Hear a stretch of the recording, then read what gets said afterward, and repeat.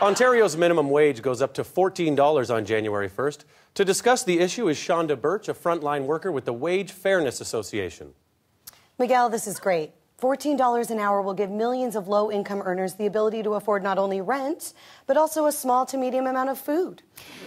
And representing the other side of the issue is Todd. Hey.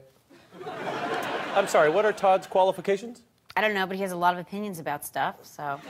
More job makers, less job takers. Am I right? Are you a business owner?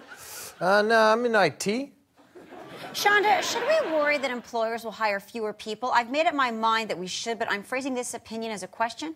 Oh, come on, that is not fair. Hey, lots of people agree, right, Todd? Big time. Actually, most economists believe small businesses will hire the same number of people because their needs stay the same. And big businesses can indeed afford to pay a living wage. No, I disagree. Well put. Okay, you've clearly just stacked this panel with a yes man to give voice to a mostly disproven opinion. Todd, it's clear Shonda and Miguel hate jobs. What's your opinion? Buddy, I hate to break it to you, but you gotta have jobs. What does that even mean? Shonda, won't this drive business away, tanking the economy? No matter what you say, I'm going to make a doubtful noise afterward. I really don't think so. Huh.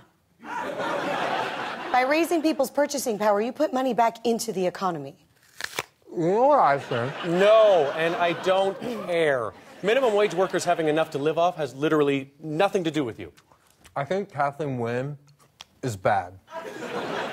Very insightful. Huh.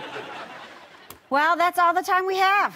Wow, we've never had a worse guest. I know, that lady was nuts. Good work, Todd. After the break, every single climate scientist in the world has weighed in on global warming. But what does Todd think? The Beaverton. All new episode Wednesday on Comedy.